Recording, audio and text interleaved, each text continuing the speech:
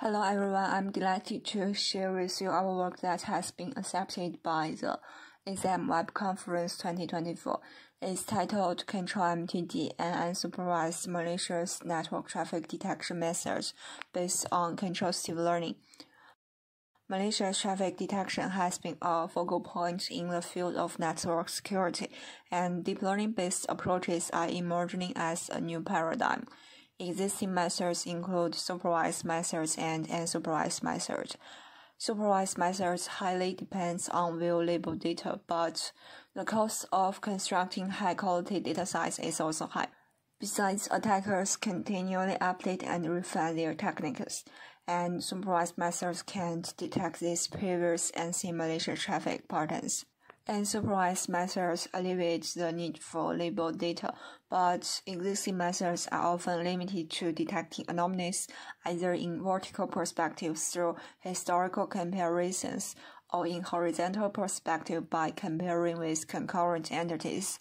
Relying on data from a single perspective is unreliable, and it limits the model's accuracy and generalizability. In this paper, we propose a novel method based on contrastive learning to solve the above problems, and it comprehensively considers both vertical and horizontal perspectives. Besides, this is the first time that contrastive learning has been applied to unsupervised malicious network traffic detection. We observe that normal behaviors in a network not only exhibit a certain level of stability themselves, but show some inherent correlations with other behaviors they interact with. In contrast, attack behaviors often break the constants. Based on this, we extract local behavior feature and global interaction features from normal network traffic by our proposed methods like ICC and DEGAT respectively, and then employs contrastive learning to learn the relationship between them, and finally detects malicious traffic through a multi-round scoring approach.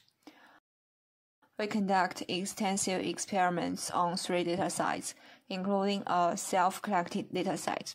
We compare our methods with unsupervised and supervised malicious traffic detection methods.